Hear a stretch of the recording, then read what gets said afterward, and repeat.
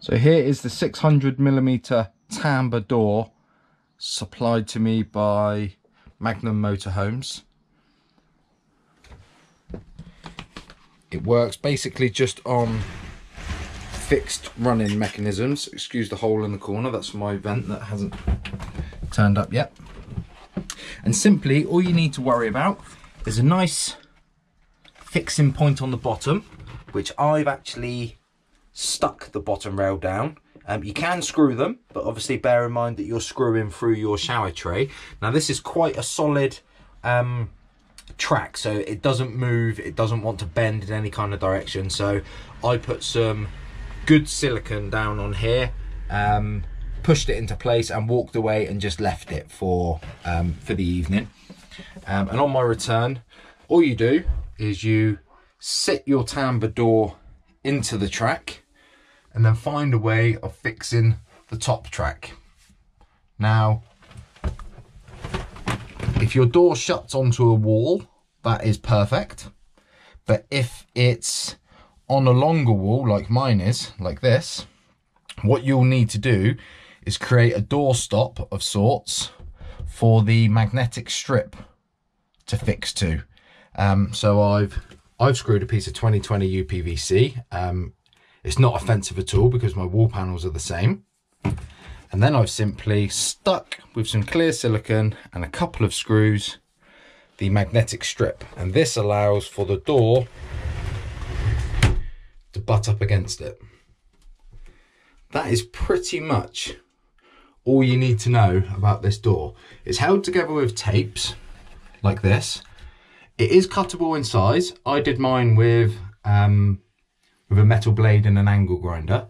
The cut is never seen, but needless to say, it cuts very easy, cuts like butter. It's plastic right up until this trim, until this panel here. One thing to bear in mind, I have mentioned this on my walkthrough video on my channel. One thing to bear in mind are the dimensions.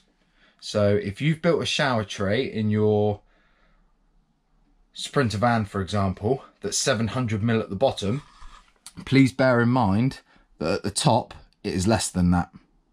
So please do the maths and work out whether or not it shuts fully. So, but also bear in mind that from point to point is 600, but it does take up some of the door coming around this corner here. And that leaves it for me with the handle exposed like this, which is absolutely great. That handle can't disappear around the corner and never be retrieved. So the finished position for me is here. And I simply close it like this. So this door doesn't come with any instructions, and it doesn't really need them, to be honest. If you're converting a van, this should be way within your skill set. But what I did, if you can see there, just in this running track at the bottom, it should go dark maybe. There's my finger. On the angle, I drilled a couple of what I would call weep holes. That kind of thing. Because this fills up with water naturally when you're showering. And I didn't want it to sit there forever.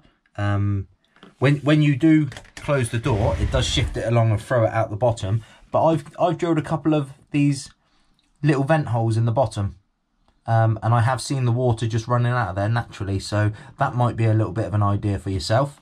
It doesn't affect the structure of the track, and it's still well within the waterproofing of your shower.